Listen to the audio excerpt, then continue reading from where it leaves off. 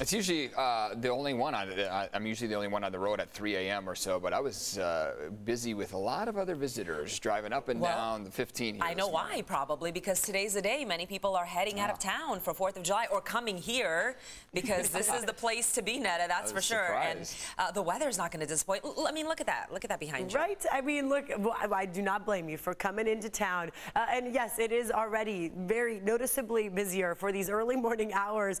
You know, it's funny when it's a vacation, you don't mind starting early, right? It's a little different when you have to wake up early and get to work, but there's an extra skip in people's step when they do get to go on a vacation. Look at this beautiful view of that sun coming up. Only areas where you'll see that sunrise would be right here at the tops of our mountains, of course, because we have the marine layer. You saw that over Del Mar. We see it east of our mountains as well. That's going to keep the coast fairly cool in the 70s, sunny and 90s for inland spots. Also track the chance of thunderstorms in our mountains and deserts for today. A check of traffic. This also shows it's fairly busy out on the roads right now. At the 76 right here, we do have some major slowing at the 15. This is where a crash just happened about 20 minutes or so ago. So you're already seeing some of that backup there. And then taking you out to East County, this is near the El Cajon area, La Mesa, the I-8 on Alvarado Road. There is a metal dolly that they are working to clear. And then a couple hit and runs in the South Bay, Chula Vista on the 805 and the 5, working to clear those scenes as well. Stella and Eric.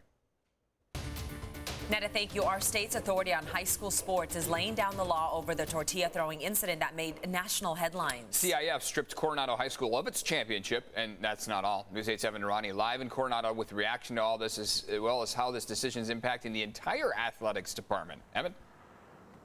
And good morning to both of you. Eric, Stella, just within the last half hour or so, Coronado has started waking up. We've seen some joggers running by, giving us their opinions, their thoughtful opinions while making their way through the island. And we've also, of course, heard a lot on both sides. The people supporting the Coronado basketball team saying this was what they call an injustice. There are also people on the side of Escondido Union High School District that say that this finally provides a little bit of closure. But regardless, CIF stripping the Coronado basketball team of their regional championship. This was a 7-part decision that the CIF made after a more than week-long investigation. And, of course, those opinions running high on both sides now.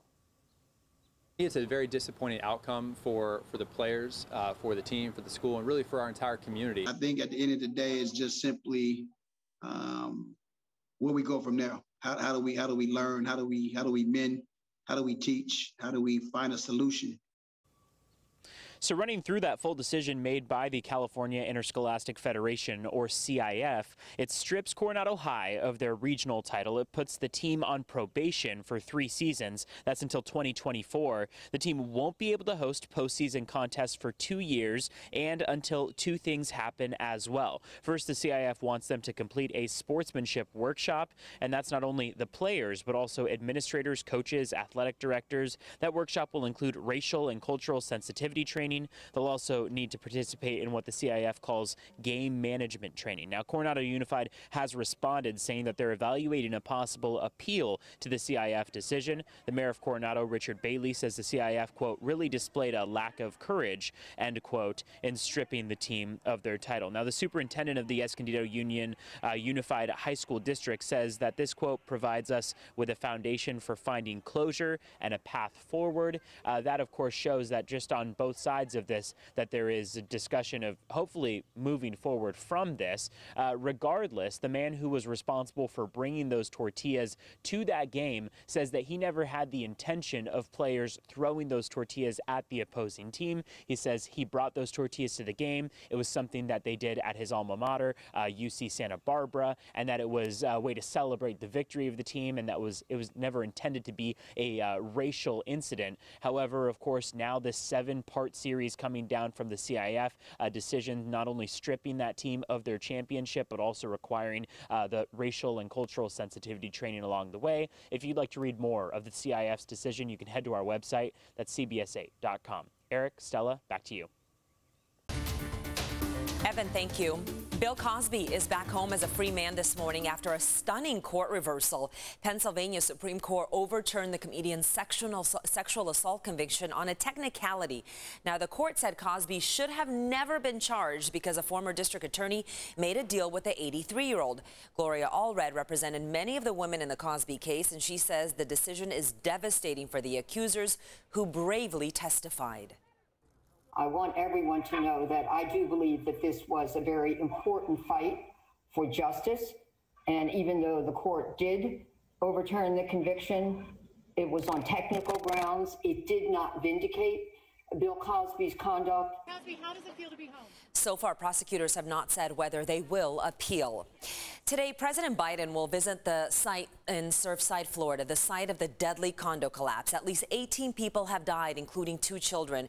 Crews are using search dogs, electric saws, and sonar equipment as they sift through the rubble. A team of experts gathering evidence in hopes of finding the cause of the last week's disaster. The team will also look at whether building codes need to be changed. New this morning, top Trump Organization executive Allen Weisselberg has surrendered ahead of expected charges on tax crimes. The Manhattan District Attorney's Office and the New York Attorney General's Office together have obtained indictments against the Trump Organization and Weisselberg. The charges center around alleged off-the-books compensation to Weisselberg and possibly others. Filling up your gas tank will now cost a little more. The state's gas tax increase is now in effect. And this comes as the 4th of July holiday travel weekend officially kicks off today. News 8's Chris Groh live in Mission Valley with what we need to know here. I filled up yesterday, and Chris, I'm at the point where I don't even want to look at what the total is. I just get in my car and I drive away and I deal with it.